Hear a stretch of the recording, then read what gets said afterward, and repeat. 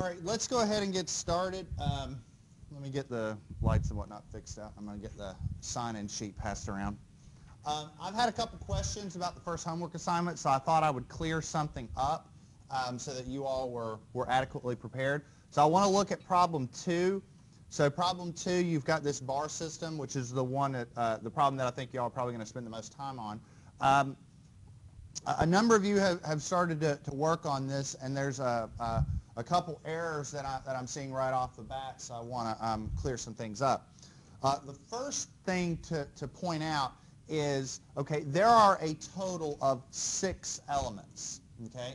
That does not mean that this stiffness matrix will be 7 by 7, okay? The reason that was the case for the last problem was because all of the elements were connected in series. You know, there's one connected to 2, 2 connected to 3, so on and so forth. That's not the case with this. The elements are sort of all over the place. So how do you determine how big your system matrix is? It's a function of how many joints you have, how many nodes you have in the system. So how many joints are there in this model? 5. Okay? These rectangles, 1, 2, 3, 4, 5, those are the joints. Those are the bodies that will displace. Okay? What will prevent those bodies from displacing? These springs. Okay? So the springs are your elements. Okay? So does that make sense? Okay? So I picked an element just off the top of my head, like K2. Okay? I noticed a lot of you were starting your solution out something like this. You were saying, okay, K2, that's the second element, so it's got to go 2 to 3 and 2 to 3. And then your system matrix, well, there's 6 elements, so there's 7 by 7, and it's got to go like that. That's wrong. Okay? So let me explain. Okay, so first off, do you all agree that the whole matrix should be 5 by 5 because there are 5 bodies that could potentially displace? 1, 2, 3, 4, and 5. And 1 and 5 are the ones that are restrained. So those are the ones that you will eliminate for your boundary conditions. Okay? Everybody all right with that? Now, joint number 2, okay, or not, sorry, joint number 2, element number 2. Sorry about that. Element number 2. Okay? Element number 2 has this stiffness of 1. So the matrix will be 1, minus 1, minus 1, 1. Okay? What joints is element number 2 connected to? So we're looking at this spring. What is it connected to? 2 and 4. Okay? So here's what, okay, so what my point is this is the incorrect way of assessing it. This is the correct way of assessing it. So if we're looking at spring number 2, it is connected to joint 2 and joint 4. So when I look at my system stiffness matrix, I put those values where they go. Okay? So your values, they don't have to populate a nice, neat block. They can be all over the place. Okay? And that, let me say this. This is an odd system. I understand that, and that's the purpose of this problem, is for you to understand that process of assembly. But one system that isn't very odd, that this happens to quite a bit, is a truss. Okay? Because what does a truss look like? There are members going all over the place. That's what a truss is. So this type of thing happens quite frequently with trusses. So I wanted you all to be aware of how this works. Okay? Is everybody all right with this? Does anybody have any questions? Okay. So what I want to do today, though, for my main sort of topic, is I want to talk about trusses. Now, I say that this is part 1 of matrix stiffness analysis because, in my opinion, this is, I guess, what I would call a real application of matrix analysis and of finite elements. Because this bar analysis stuff, I'm not saying it's not important, it is, but you're not really building very many spring systems like that. You know, so I understand there's some conceptual concepts there and not too much direct application.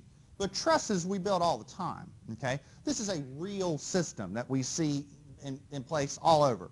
So, I'll just put that here. Everybody sign in? Okay, all right. So now what I want to do is I want to spend some time talking about truss analysis. And by and large, truss analysis and truss analysis and bar analysis are, well, they are the same thing, with one little caveat. Right, well, everybody's here, so I can pick that. Okay. What's easy about bar element or about truss elements? Well, there's a number of things. on a grand scale, the load vector is simple. Now that might seem like an odd observation right now, but that won't be so odd later on when we talk about beams. See, the difference between doing like a bar analysis and doing something like a beam analysis is that when we did our previous example with the bar elements and whatnot, we had loads applied directly at the joints, right? I mean, our problem here, I'll go back a little bit. Here was our problem, and our loads were applied directly at the joint. So it was simple. We needed a load vector. We just looked at it. We said, hey, here it is. Okay? That's simple now. That's not going to be the case for something like a beam. That might not make a whole lot of sense now, but it will later. But if you think about it, you can kind of say, well, for beam elements, you know, what's a typical beam problem? Maybe something like a simply supported beam with a uniformly distributed load, right? Well, I mean, those loads are not applied directly to the joint, so that makes that a little more complicated. We'll get to that. Trusses, on the other hand, though, they're really easy in that regard because the loads are applied directly to the joints. Another point to mention, which isn't on this slide, but one of the nice things about trusses is that the mechanics are very simple. In other words, we've already figured out the mechanics. You have a bar, you yank on it, its deflection is PL over AE. That doesn't change if we're talking about bars or trusses, it's all the same. Okay? What's tricky is orientations. The fact that with trusses, we have members oriented all over the place. Okay? So we have to develop a means of coordinate transformation. Okay? Everybody all right with that? Okay. So let me sort of explain what I mean by coordinate transformation. Let's start off with this. Is everybody all right with that? Our fundamental stiffness matrix for a bar element. Pretty straightforward, right? Okay, now, let's just make sure that we understand this a little more in depth. How many degrees of freedom have we identified at each joint or at each node? Let's see if we remember that. How many degrees of freedom at each node? Just one, right? We have horizontal displacement here, horizontal displacement there. So the element in total has 2 degrees of freedom, okay? So if the element has 2 degrees of freedom, the stiffness matrix is ultimately 2 by 2. Everybody okay with that? Okay? Now that's nice if everything is along one axis, but that's not the case. I mean, trusses have members all over the place. They're going left to right, they're going up and down, what have you, right? And trusses are triangular structures in nature. So because of that, what I'm now going to do is I'm going to say, wait a minute, now we have to incorporate another dimension. We have to say that each one of these joints could translate horizontally as well as vertically, right? Okay, so now what I ask, let's ask this a little more in depthly. How many degrees of freedom do we now have at each joint? 2. So if I look at the stiffness matrix for a truss element, how big should it be? 4 by 4, okay? Everybody good? Okay, now, here's the thing. This is still a truss element. This is still a bar element. The mechanics are still the same. When you're dealing with a bar element, and you probably remember this if you go back to when you took structural analysis or mechanics of materials or whatever, when you're looking at axial force members, you make an assumption, and that assumption is that axial force members are subjected to axial forces, and that's it. No shears, no moments, no twisting, none of that, okay? Just axial loads. So if you look at that on the flip side and you say, well, how does that member respond, you have to make the same assumption. And what I mean by that is when I look at truss elements, I say the only way that that member resists loads, the only stiffness I get from that element is from values along its axial direction. Okay, so if you look at this stiffness matrix, I have here, I propose to you that this is the stiffness matrix for a truss element. And notice how the only values that populate this stiffness matrix are associated with 1 and 3. Why 1 and 3? Because 1 and 3 are the only ones that act along the axis of the member. Right? Everybody okay with that? Okay. So everywhere else, I say that this member does not resist load in those directions, therefore it has no stiffness in those directions. And I get zeros everywhere else. So far, so good. Good. Okay. Now, here's the problem. Truss elements are oriented all over the place. You have truss elements going like this, going like that, going like this. They change. So what we have to do is we have to be able to account for those in some fashion. I just realized I never gave you all this handout. Whoops.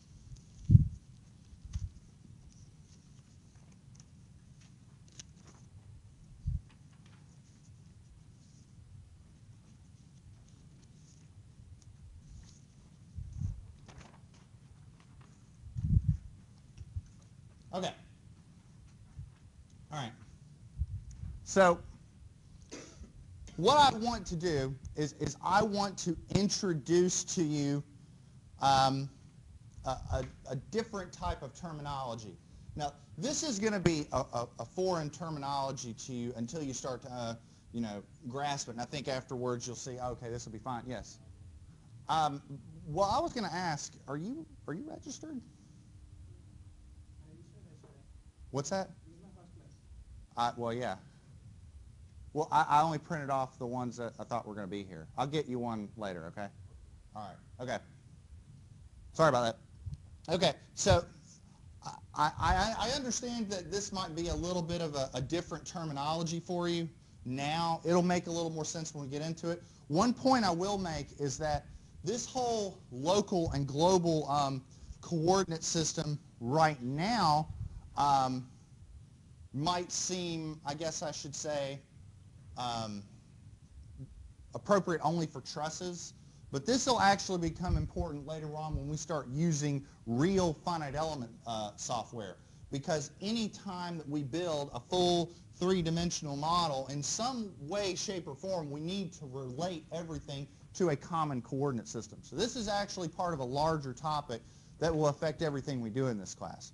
But the point I want to make is that in order to handle this members being oriented at different orientations or what have you, we're going to define two different coordinate systems. A local one, which will be solely for an individual element, and a global one, which will be for our entire problem.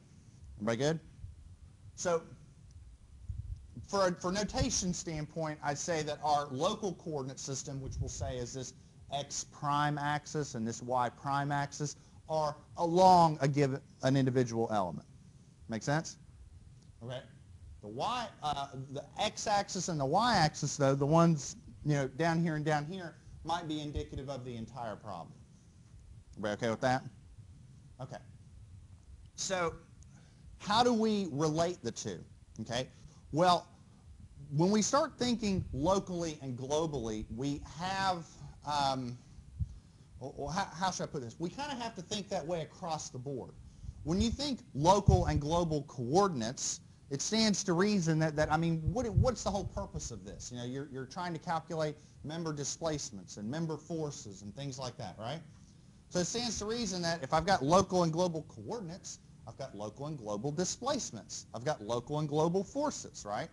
So ultimately, we're going to try and figure out what's the difference between a local and a global stiffness matrix. And once we figure that, we've kind of nailed everything down. But what I want to do is propose to you the following definition, that we are going to develop a new type of matrix. I'm going to call it a rotation matrix. If you start delving into the literature, you might find some people call it a transformation matrix. You might even hear some people call it a mapping matrix or what have you. But in the end, I propose to you that there is a relationship that we can define between local displacements and global displacements, and we call that a rotation matrix. That's what I call it. I call it rotation matrices. Okay? Now, what goes into a rotation matrix, I think you can probably figure that out. Okay? So, let me propose to you what would populate those matrices by looking at this. Okay? So what I have here is an element, and I have this displacement, delta 1, which is acting along the element of interest. Okay? Now, I have here a positive angle of rotation theta, right? Now, you all know enough about trig to know that I should be able to break up that displacement into an x component and a y component, right? And I could say it's the x component times the cosine of that angle, and then the y component times the sine of that angle. Y'all are aware of that, right? Okay. So that's one thing to point out. This might seem like I just sort of wrote this, but I really also want you to pay attention to the signs. What direction is U1 going? To the right. What direction is U2 going? Up. They're positive, right? Make sense? That's the point I wanted to make, okay? So that would be a translation, if you will, between local displacements and global displacements if all I'm talking about is this one. Okay, so that's delta 1. What if I'm talking about delta 2? Now, it might look here like I've got my arrows written backwards. And maybe I should pull up a little notebook or whatever to try and draw this out. Maybe a little clearer.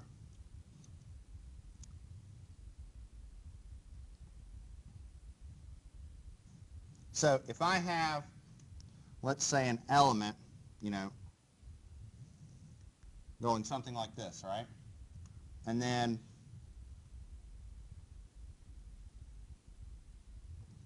oh, nope, got the notation wrong. That's delta 2. That can be split into components that look something like this. Fair statement? But my point that I want to make is that this displacement, that's negative. This displacement here, that's positive, okay? So what I have here on this slide is I have the displacements drawn in their positive directions, going to the right and going upward. I'm just saying that that one has to be negative just because of the mechanics of the situation, right? Make sense? So I can do one for delta 1, delta 2. Theoretically, I could do the same thing for delta 3 and delta 4, and I'd get, I mean, it'd be the same deal, right? It would just, you know, it's the same thing over and over again. I don't have it on the slides. I could if I wanted. But my point is that I could develop these similar equations. You all believe me when I have this? Y'all believe that? Now, would you also agree that if I've got a bunch of equations like this, I mean, this whole class is about matrices. Would you agree that I could take these equations and write them in this format? Okay? Because think, what do I have? Let's look at the top row, right? Remember, you go along this way and down there. I have U1 times cosine plus U2 times the sine plus 0 plus 0. That's that first equation, right? What about this one? Negative U1 times the sine, U2 times the cosine, so on and so forth. You all see that? So see how I have a relationship between local displacements and global displacements, and that relationship is this 4x4 matrix here? That is my rotation matrix, this. It makes sense, doesn't it? I mean, we're talking about rotating stuff between one angle to another. It's filled with a bunch of sines and cosines. That should make sense, right? So far, so good? All right. Okay. Now, this is something I mentioned, I think, on day 1. We started talking about just matrix algebra in general, and we mentioned things about, you know, are matrices symmetric? Are they invertible? And I mentioned that there are some matrices that exhibit a really odd property called orthogonality. And orthogonality means that a matrice's transpose and its inverse are the same thing. And that's really odd until you look at a matrix like this. Because I want you to think about this. Okay?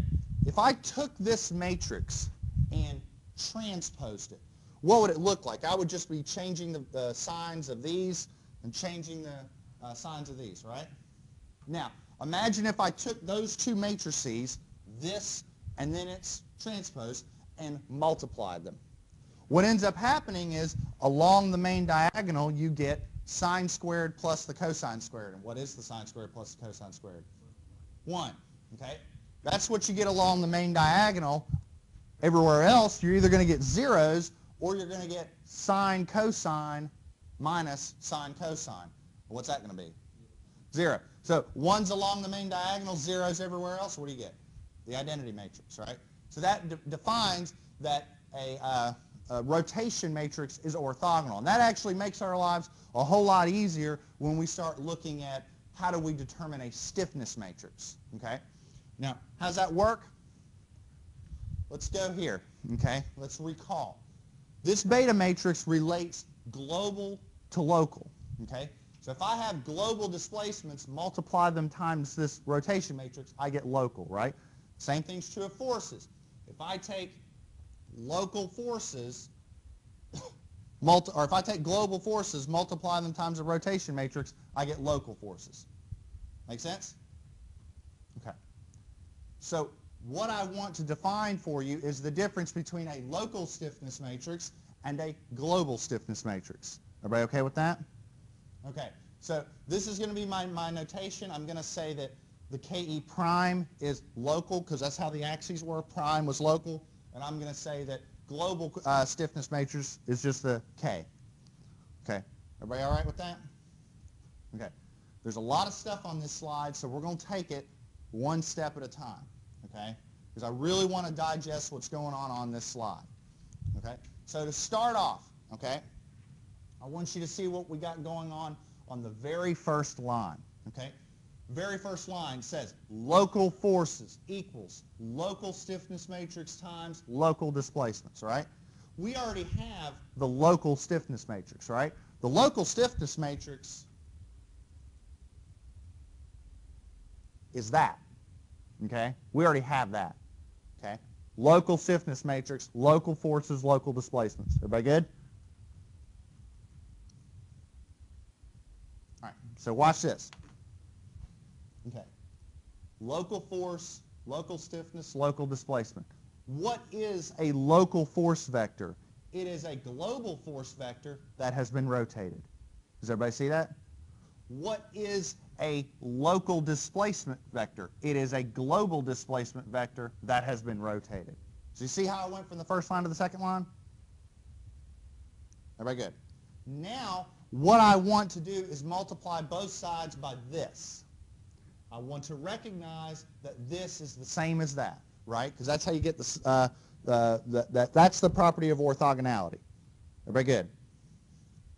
So, look here. On the left side, I have beta times F. Now I have beta transpose times beta times F, right? There we go. You see where we're going with this. Okay, on the right, K prime beta U. Now I have beta transpose K prime beta U. Everybody see that? Okay. What happens here? Beta transpose times beta. They cancel. Well, they don't really cancel, but if you take beta transpose times beta, you get the identity matrix. And the identity matrix times F is going to be that. Okay? Now, let's think about what's going on right here. Okay? What did we have up here? We had local forces equals local stiffness times local displacement. Now, what about right here?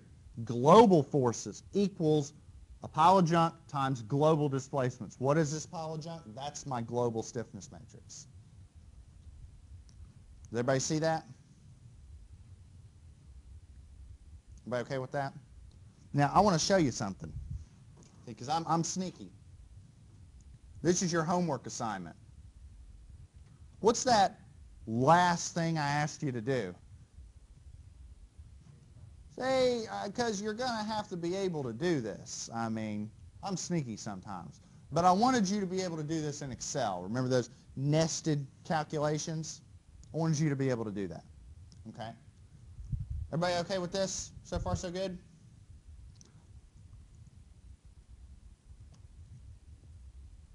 So my point is that this is a local stiffness matrix. This is my rotation matrices on either side. I replace the cosines and the sines to just C's and S's to just squanch the notation down a little bit.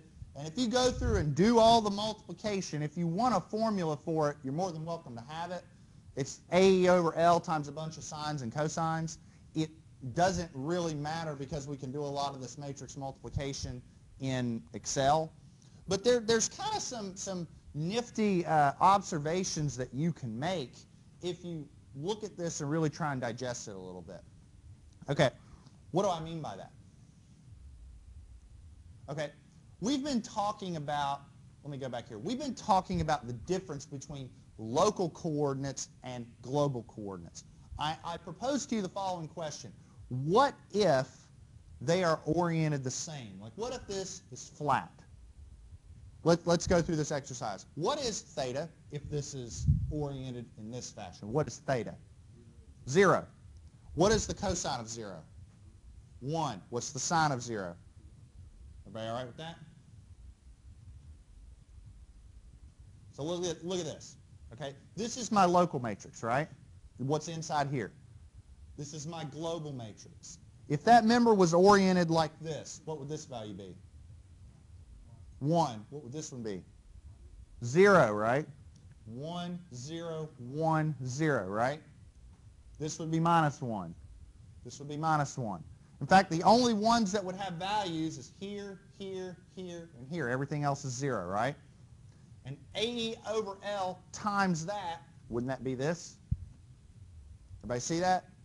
So what I'm proposing to you is that if the coordinate systems are oriented in the same fashion, I propose to you that the local stiffness matrix and the global stiffness matrix will be the same. It's only when they get oriented that it changes. Everybody okay with that? All right. I want to walk you through a quick example on how this works. And I think you're going to find that there are a lot of similarities between this and what we did earlier. Okay? This process is a tad more involved, but the spirit is still the same.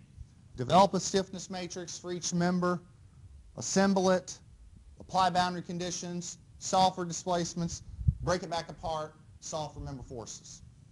Okay? Everybody all right with that? Now, let's see if y'all been paying attention. How big is the stiffness matrix for each member going to be? Each member, each element. It's not 2 by 2, 4 by 4, because now when we look at trusses, we're saying that trusses can displace this way and this way. Make sense? So each element is going to have a 4 by 4. How big is the whole system?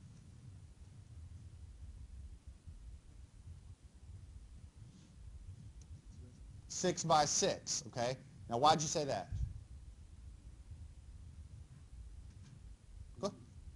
What's that?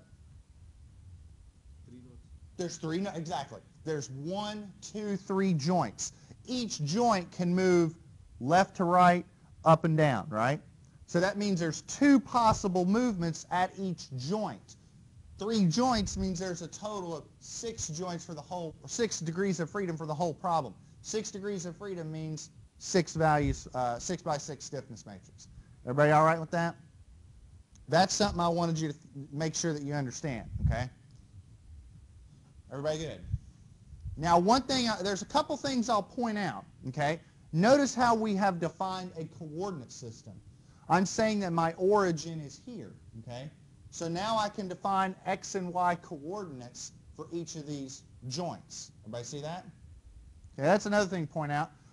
Let me ask you a question. When I do my force vector and actually define my loads, what's this going to be?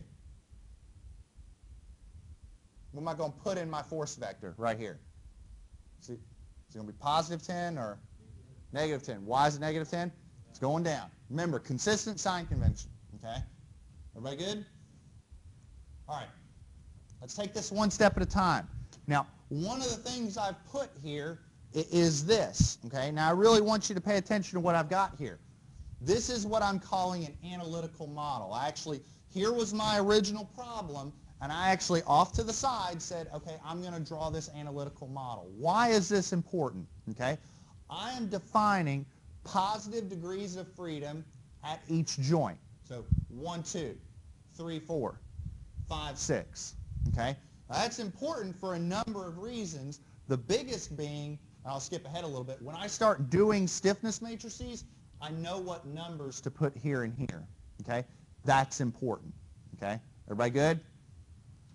So from here on out, we'll define our analytical models for each of these problems, and that's what you'll go off of. Everybody good? Okay. Now, let's take a little bit of observation when it comes to this member, okay? And you might want to put some some stars or whatever in your notes or whatever, but this is kind of important. Okay, let's take a look at element number 1. Okay, element number 1 has a cross-sectional area of 1 square inch. Okay, it has a length of 10 feet. Remember what we said at the very beginning. Okay, units have to be consistent, so I don't care about 10 feet. I want 120 inches. Okay, E for this truss is made out of steel, so the E value is 29,000 KSI. Okay, so AE over L, plug and chug, and you'll get about 241.67. 241 2/3. Everybody good?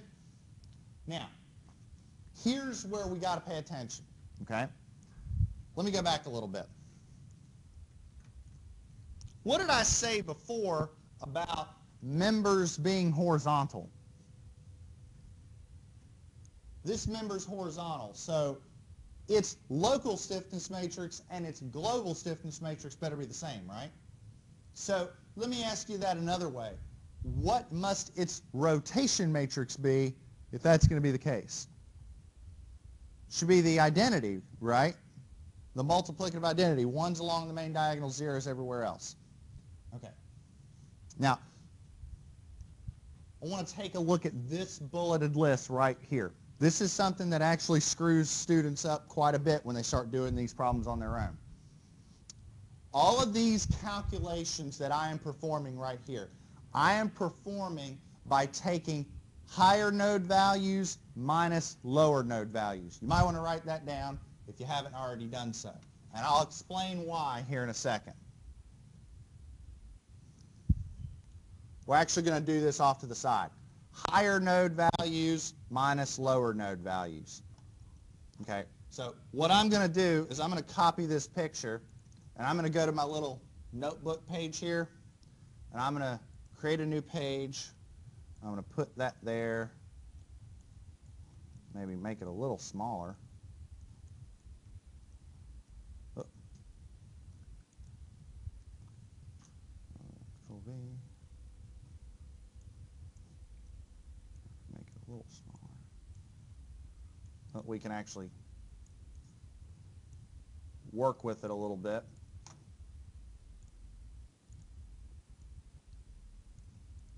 Okay. Can everybody see this? Everybody see that? All right. Let's do a little bit of math here.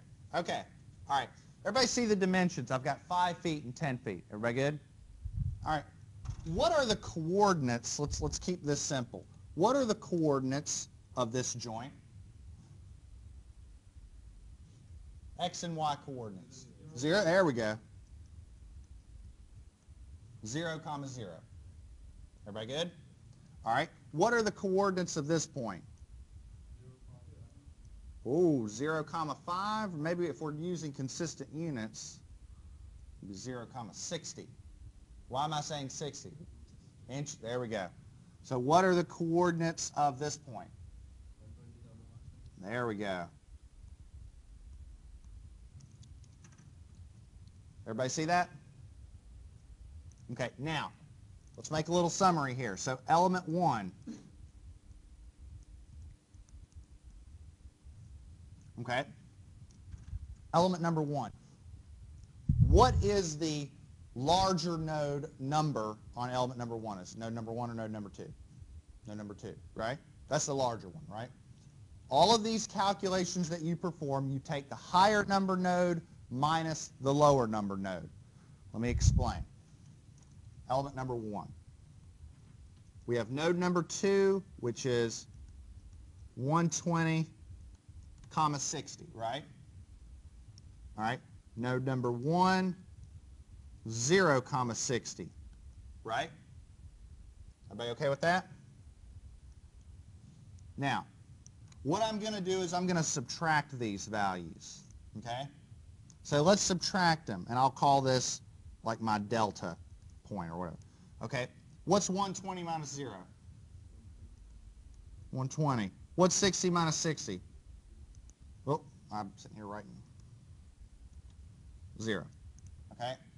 I propose to you that I'm going to call delta x 120, delta y 0. Is everybody okay with that? Higher number node minus the lower number node, okay? Let me say this. We could go the other way around, but the big thing is you've got to be consistent, okay? And going higher number node minus the lower number node keeps consistent with all of the sign conventions that we've already agreed upon this whole semester. Everybody good? Now, what we're looking at essentially is a triangle. Like what I'm getting at is I want to try and do this consistently. What we're looking at is a triangle that has, you know, one leg that is this value and one leg that is this value. So if I want to look for, let's say, the hypotenuse of that triangle, or in other words, how long that member is, a systematic way of determining how long that member is might be the length is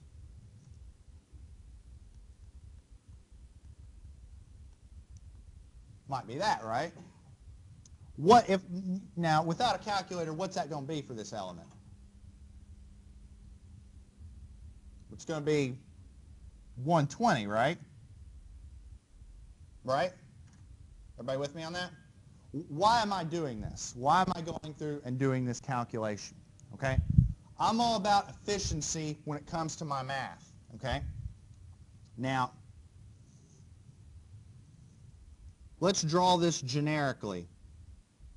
Here's a triangle, okay? This triangle has a side delta y and a side delta x. And we just calculated L using the Pythagorean theorem, right? Now, would make sense that we want theta, right? Because we want theta to be able to calculate the sines and the cosines, right? So, let's walk through this. Here's one of two ways of doing it. Could we calculate theta by saying, I don't know, the inverse tangent of that divided by that? Then once we get that angle, calculate the sine and cosine of that angle? That's one way of doing it. Here's another way of doing it.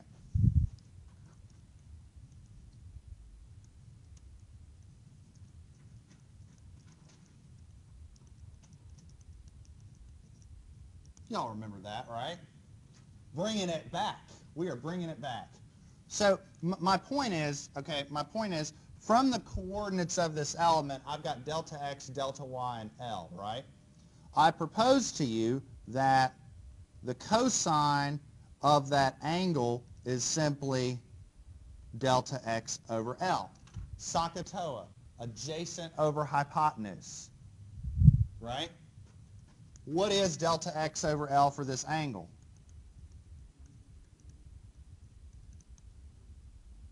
Right?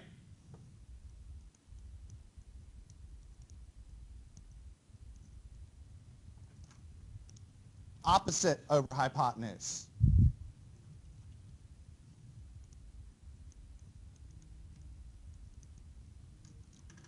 Y'all see that? Bringing it back, aren't we? SOHCAHTOA. There's no point in calculating an angle and then using that angle to determine sines and cosines. You've got all the necessary dimensions that you need to calculate them directly. There's no point in doing more math than you need to. Okay? So if you want, let's say here are the two big notes that you need to take. Like if I had to put a big star on this, okay? Number one, higher node minus lower node. 2,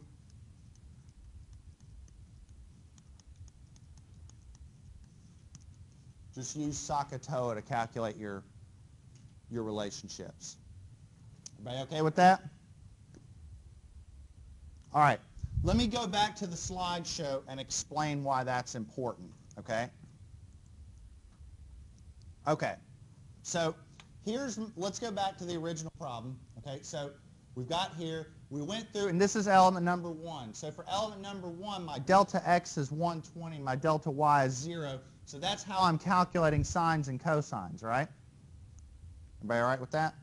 So I propose to you that if this is my rotation matrix, plugging in sines and cosines, this is my local stiffness matrix, This is global, and it just so happens to be the identity matrix because the member is horizontal. This transpose times that times this will give you that. Everybody okay with that? We'll go through that matrix math next time, okay? Everybody all right with that? Like how to do it in Excel, because it's just a nested multiplication. All right, now here's element number 2. This is where it gets complicated, okay? You all have the diagrams in front of you, right? So the area is 2 square inches, okay? I propose to you that you're going from higher number node to lower number node, so your dimensions matter, okay? Everybody see that?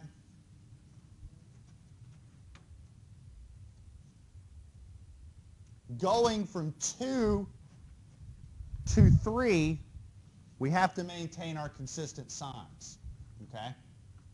That's why I have negatives here. Does everybody see that? Because going from 2 to, whoop, I'm going the wrong way. Going from 2 to 3, like I have an x coordinate here and an x coordinate there. If I take that minus this, I'm going to get a negative answer. Take this minus that, I'm going to get a negative answer. Do you all see that? See how I'm getting the negatives?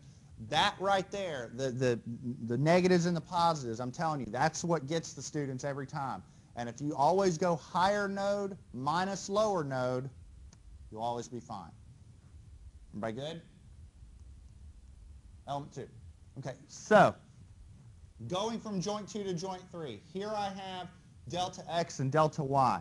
So I can compute the length of that member pretty easily, just Pythagorean theorem, right? Pythagorean theorem gives me about 134.36 inches, right? So A times E over that gives me that for my stiffness. Everybody okay with that? And then, again, rotation. Cosine is delta x divided by that, so I get a negative cosine, right? Negative sine. And it's not as pretty now. It's 0.447 and 0.894, okay? So my point is this. For that inclined member, okay, for that inclined member, the local stiffness matrix is nice and pretty. Zeros everywhere, and just a value here, value there, value here, value there, right? That's for the local matrix. The global one, there are values all over the place in the global matrix. Why? Because now I've got values populated in this rotation matrix. Make sense? So it's all over the place. Now, another thing to point out. Look at these codes. See that? 3, 4, 5, 6. See that? Because those are the member codes associated with that member. We're looking at element 2. 3, 4, 5, 6. See that? So, what happens is this. Okay? Whoop. What happens is this. This first element, 1, 2, 3, 4, those values go right here. 3, 4, 5, 6, those values go right here. Any members that coincide, you add them up. Same deal, right? But we had that extra step in. We had to rotate our member. That's what that member rotation is all about. Okay. Everybody good? But again, it's the same spirit. Develop a stiffness matrix, assemble. Okay? Everybody good with this? We need to apply boundary conditions. Now, let's talk a little bit about that. Here's my stiffness matrix. This is a hinge, right? Let's go back to statics. What does a hinge mean? A hinge withstands movement in the x direction and the y direction. If we only wanted to restrict movement in one direction, I wouldn't have put a hinge there. I would have put a roller there. Y'all remember that? So rollers would only restrict movement in one direction. Like, for instance, if this was a roller right here facing that way, then I wouldn't have crossed out that one. See what I mean? My point is that because it's a hinge, I'm crossing out 1, 2, 5, and 6. Okay? You all see that? I'm crossing out the ones associated with where it can't move. Very good. So crossing out 1, 2, 5, and 6, I'm left with this little chunk. That's my reduced stiffness matrix. Reduced stiffness matrix, I have a force vector that I can develop pretty easily. What do I have? 3 and 4, 0 and negative 10. Why is it negative? Okay, that's easy. Why did I put it on the bottom value? Why didn't I put it on the top? It all goes back to this. Vertical direction was associated with 4. The load was applied downward. So it was on 4. Okay? Does everybody see that? This is, I mean, a lot of this is all about matching, you know, making sure that everything matches in your analysis. So if you have this and you have that, with what we did last time, you should be able to calculate this, right? Just the inverse of that times that. You can do that in Excel already. We did that last time. So it's no more complicated. Everybody good? Now, when we got to this point, what did we do? We took the displacements and we then broke them apart, right? Into displacement vectors for each element, right? Remember that? So here's a global displacement vector. Would you agree these are going to be global displacement vectors for each element? 1, 2, 3, 4, 3, 4, 5, 6. So far, so good? I can get local displacement vectors by just multiplying each of these times the rotation matrices, right? So this is the conversion. By taking this, multiplying, I go from global to local, right? Now watch this. Global displacements now turn to local displacements. Local displacements, I have local stiffnesses. Now I can get local forces. Look at these local force vectors. Isn't that the same thing we saw before? Two values, equal and opposite, right? Remember that?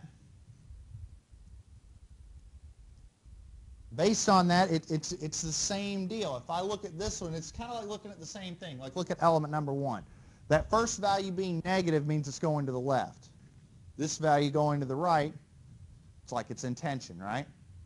This one going to the right. This one going to the left. Forces like that, compression, okay? Now, my little trick for that is I just look at this number, and if it's positive, it's in tension. If it's negative, it's in compression. That's my way of doing it. That's why I have these cells highlighted. Just my little shortcut. Instead of having to do all the diagrams in my head, I can just look at it and see. Everybody good? The last thing that I have to do, I can take the whole stiffness matrix, my whole displacement vector for the whole thing, and calculate this. What is that? This is the force vector for the whole system.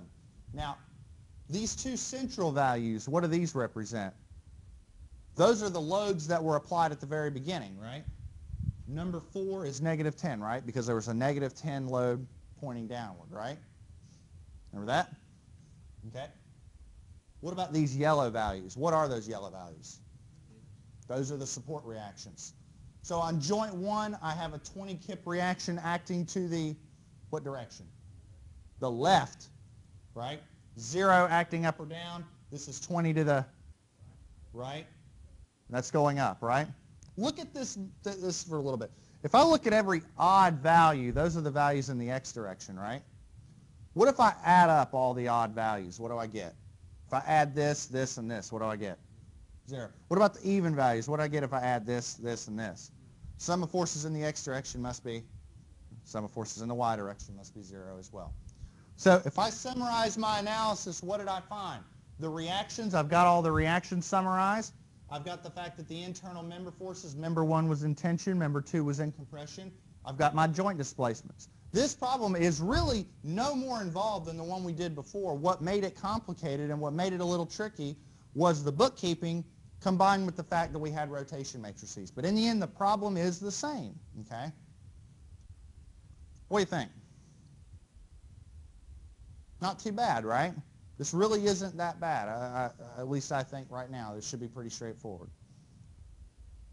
I'd argue conceptually beams are a little more challenging, but when we do beam analysis, it's actually simpler because there's no rotation. Beams we always just assume are horizontal, so there's no rotation involved. It's the non-nodal forces that get complicated with beams. All right, you tell me. What do you think? Any questions? All right, how are we feeling with the homework? Any questions on that? Everybody good? All right. Well, I'll tell you what, that's actually all I had for today. I'm going to end it a little early. You all be safe. getting home, although the snow isn't too bad today, but tomorrow we're gonna be hit pretty bad, I think. So y'all try and stay off the roads if you can. Stay bundled up, try and stay warm, and I will see you all next week. Am I good? All right.